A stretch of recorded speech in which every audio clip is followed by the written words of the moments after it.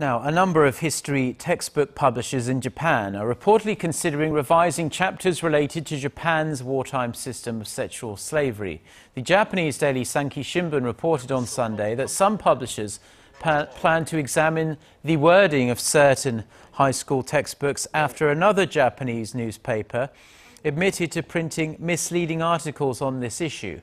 The Asahi Shimbun last month retracted all articles based on interviews with a late former Japanese government official who said he kidnapped hundreds of Korean women for use as sex slaves during World War II.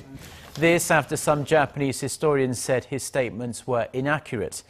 Information about the country's use of wartime sex slaves is included in 13 out of 15 history textbooks used in Japanese high schools.